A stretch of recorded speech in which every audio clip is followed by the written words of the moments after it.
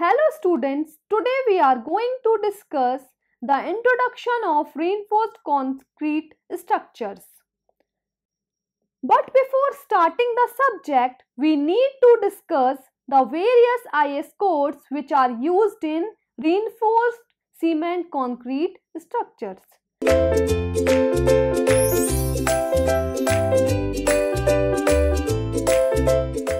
The first one is IS 456-2000 is used for RCC design.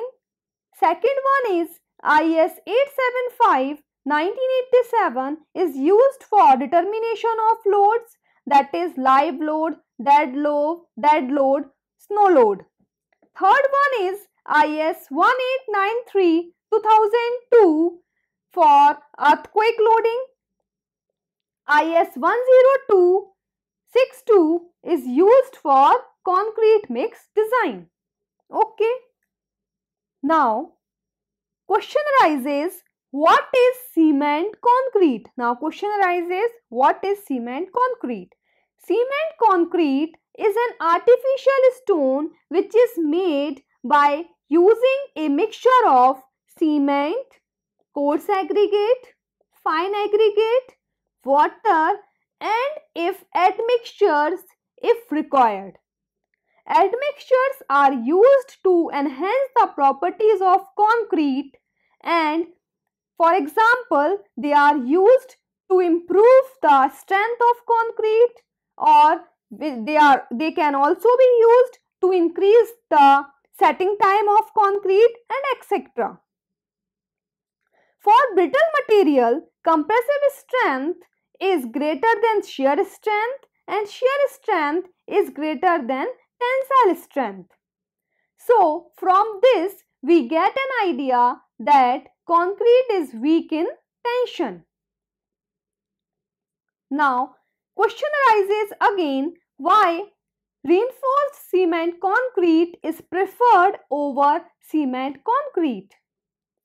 As we know that concrete is a brittle material, so its tensile strength is very less as compared to its other strength. To remove this drawback, we have to provide a material which is strong in tension. Generally, steel bars are provided with concrete section to make the section strong in tension. This type of composite section is called reinforced cement concrete section. For example, a beam is subjected to point load.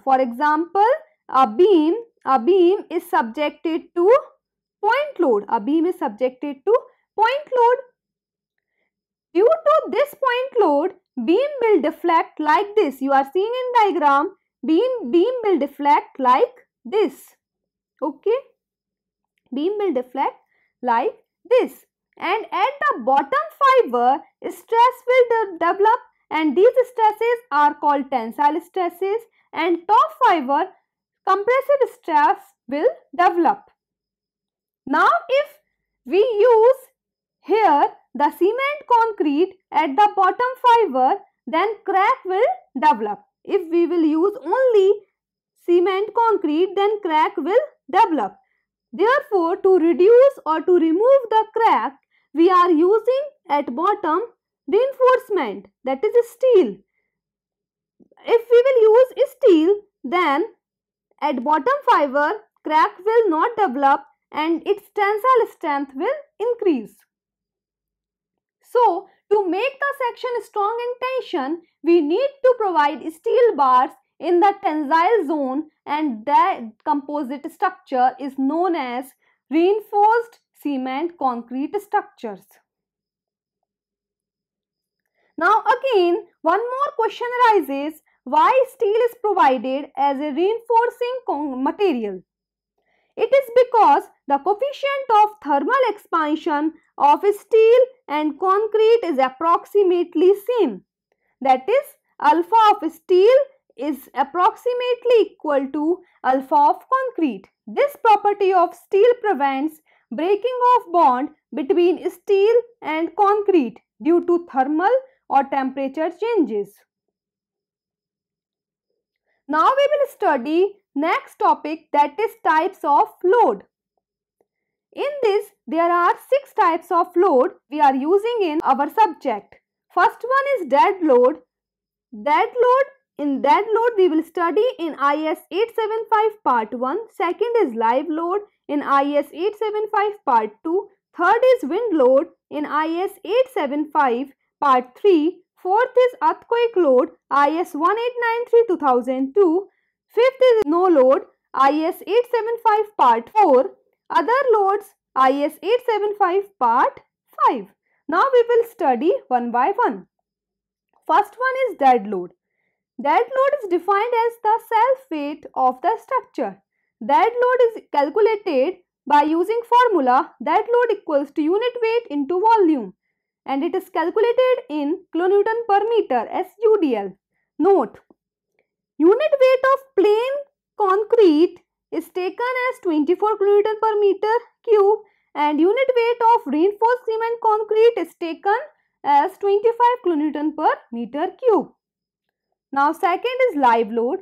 It is also known as external load, superimposed load or imposed load. Any load except dead load is called live load.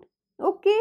Now third one is wind load. It is due to excessive wind velocity in high-rise building or building constructed in coastal areas. Number of wind zone in India is 0.6. Now fourth one is earthquake loading. Wind load and earthquake load are considered as lateral forces or horizontal forces. Number of earthquake zone in India is 0.4. Now next one is snow load.